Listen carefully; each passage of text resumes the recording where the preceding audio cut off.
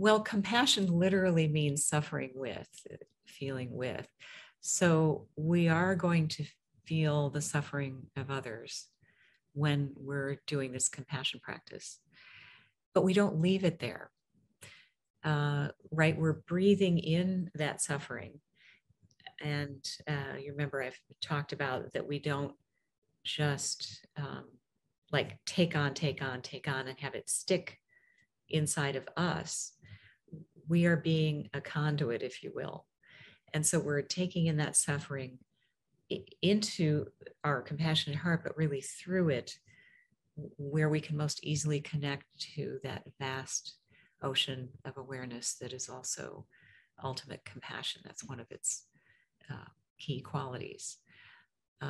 So we, breathe in that suffering that goes through the open door of our hearts into the ground of being. And then the second step, which must be just as strong as the first one, is that on the out breath, we send out the vast joy from that very same ground of being, because another quality of it is pure, unimaginably vast joy. And we send that out to the one who's been suffering.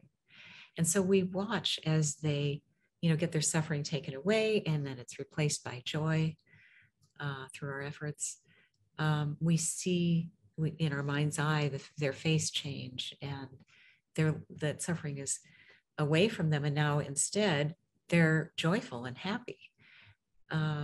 So by the time we're through, at least for me, when I keep doing those rounds again and again, I notice that there are tears in my eyes and a smile on my face, right? Because it's both directions that are happening. So yeah, I'm feeling the suffering on the way through.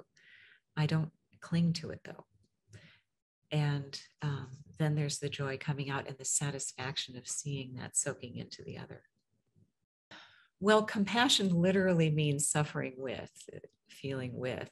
So we are going to feel the suffering of others when we're doing this compassion practice, but we don't leave it there. Right? We're breathing in that suffering. And you remember I've talked about that we don't just like take on, and have it stick inside of us. We are being a conduit, if you will. And so we're taking in that suffering into our compassionate heart, but really through it, where we can most easily connect to that vast ocean of awareness that is also ultimate compassion. That's one of its key qualities.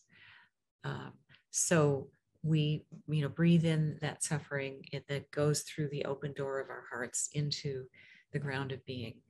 And then the second step, which must be just as strong as the first one, is that on the out breath, we send out the vast joy from that very same ground of being, because another quality of it is pure, unimaginably vast joy. And we send that out to the one who's been suffering. And so we watch as they, get their suffering taken away, and then it's replaced by joy through our efforts. We see in our mind's eye their face change, and that suffering is away from them, and now instead they're joyful and happy.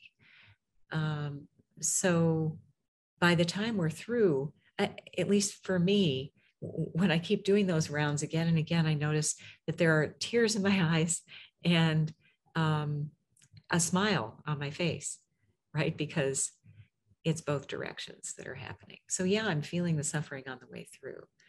I don't cling to it though. And then there's the joy coming out and the satisfaction of seeing that soaking into the other.